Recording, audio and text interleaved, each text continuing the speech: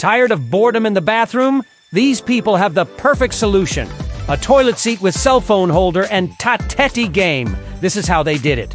First, they glued a toilet seat to a chair. Then, they cut a hole in the seat to match the toilet, obviously.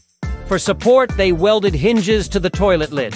Also, they trimmed the front of the seat for more comfort. They added the cell phone holder of those that has a magnet or something similar that holds the phone easily. What is it for? Well, you can play tatetti in turns while you are in the bathroom. You can make video calls or watch series and movies. Just add a little fun to your bath time. It's strange? Yes, a bit. It's great? Definitely. Tell me what you think of this peculiar family project.